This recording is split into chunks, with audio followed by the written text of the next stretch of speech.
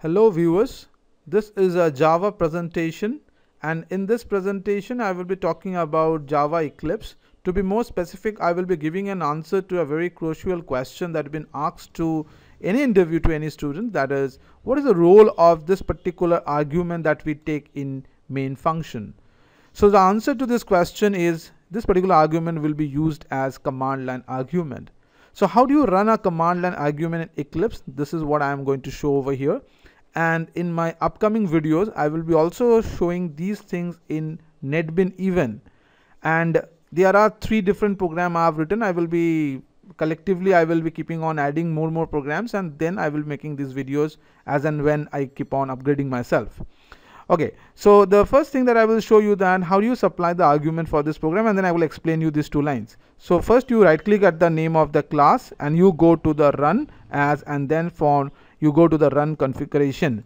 Once you do this, you need to be very sure about 2 things over here. It shows you the main class. This is the first part of the statement, shows you the package name, and the second part of the statement shows you the class name. So you need to be very careful which class you are working on. Once this is done, you move to the next tab, that is argument. Initially this particular segment will be blank, and here you need to provide the input.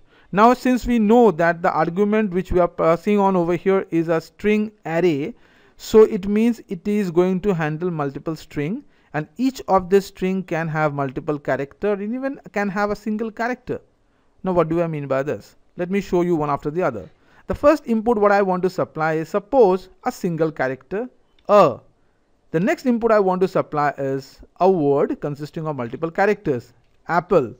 The next input is going to be a word but a series of words as a given sentence. For that I need to enclose it within quotation.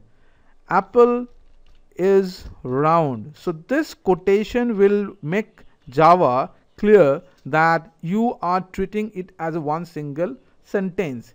Again, if you want to get back to a word, you can do that as well, no issue about it. So in this way, with the help of quotation, you can distinguish between a string or a sentence. Okay, now once you have given all these strings and now you press the apply button, in that case this particular input will be treated as an argument for your console, and once you press the run button, you will be able to see your console window where you will be able to see all the string that was given as an argument been displayed over here.